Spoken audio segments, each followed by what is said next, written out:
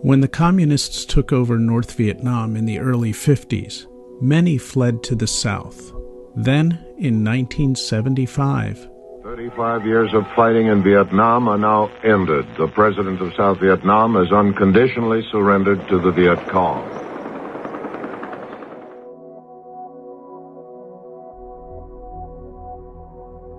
They fled once again, many risking their lives on overcrowded boats.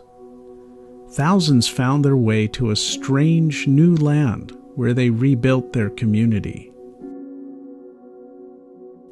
In New Orleans, many took up fishing, something they knew from Vietnam. 30 years later, nearly half the boats on the Gulf of Mexico would be Vietnamese owned. And then, in 2005, ladies and gentlemen, I wish I had better news for you, but we are facing a storm that most of us have feared.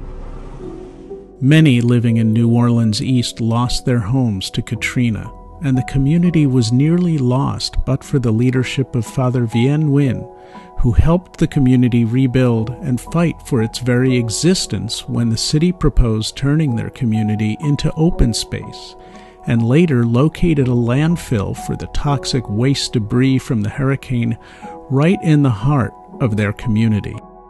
After 5 years of rebuilding after Katrina, things were finally getting back to normal. And then it happened. 50 miles south of Louisiana, a massive explosion lit up the sky. Now authorities are worried about an environmental catastrophe. Thousands were out of work, facing an uncertain future of fishing in the Gulf. Once again, the very survival of this community, 80% of which depends on fishing and seafood processing, was in question. The community desperately needed something to give it independence and resilience.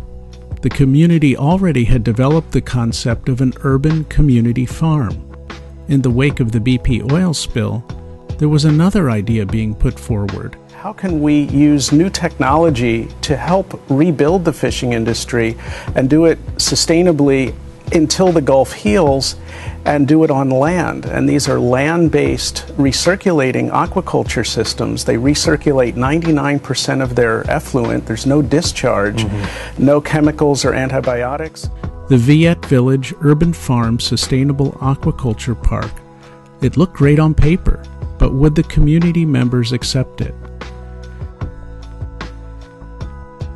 At a workshop of community fishers and seafood workers held in late 2010, the project was enthusiastically embraced and is now moving forward.